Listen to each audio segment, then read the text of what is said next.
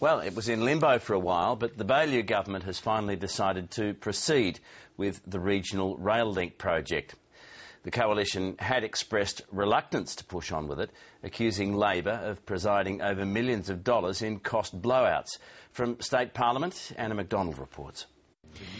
Touted as a solution to Victoria's endless train problems, the regional rail link was one of Labor's proudest initiatives. But like a number of their projects, it's been on ice since the change of government. The previous Labor government was so sloppy.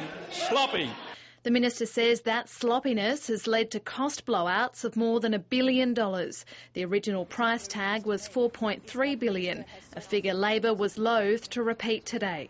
What is the cost that the previous government, your previous government, had on this project? We will know the cost of this project when all of the tenders have been returned to government. The project now won't be finished until 2016. The delay is likely to give some Footscray residents more time before their homes are bulldozed to make way for the new train tracks aimed at easing congestion on city and country lines in the city's west. While the government's been quick to point to yet another black hole left by Labor, it's refusing to reveal if it will have to borrow money to fund the project or when it'll be budgeted.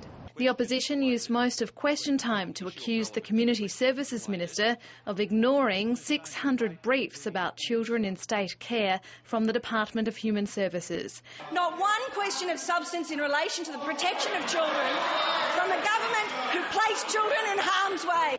For the Minister to be saying that questions about vulnerable kids are not relevant, not questions of substance, is an outrage, The government says it's another Labor mess it has to sort out. Anna McDonald, ABC News, Melbourne.